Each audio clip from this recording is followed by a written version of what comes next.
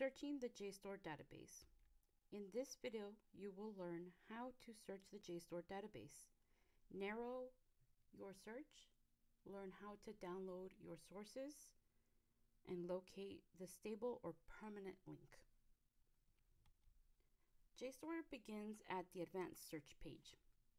Type in your keywords for your search. Scroll down to find how to narrow your results. Here are many options. We recommend selecting articles, books, and sometimes research reports. Research reports just depends on what research you're doing. Once you hit search, you may see quite a bit of sources. Narrow them further, add another keyword to the search within results box. This text box will allow you to add another keyword and add it to your search. If you've done the search strategy, use one of those terms. If you have not, look at the topics available on each result. If you find a great source that is perfect for your research, look at those topics and choose some from there. This will bring up other great results like that one. For example, we'll go with ethnic discrimination. Add it to the search within results and search.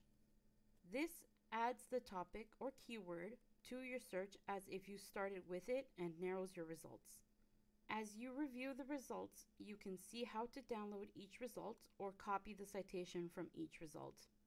The Cite This Item button provides 3 different citations, but also provides you with the direct export links to RefWorks and other citation or reference managers.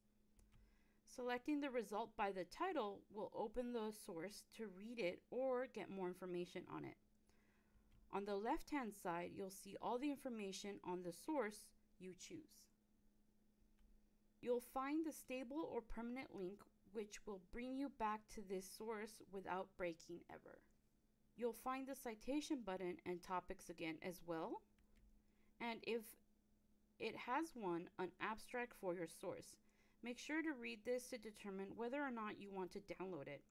Don't read the whole chapter or the article, whatever source you chose for your research. Read the abstracts to quickly determine if you want to download it and then move on to the next one. If you need help, call us at the numbers on your screen or ask us at libanswers.utep.edu.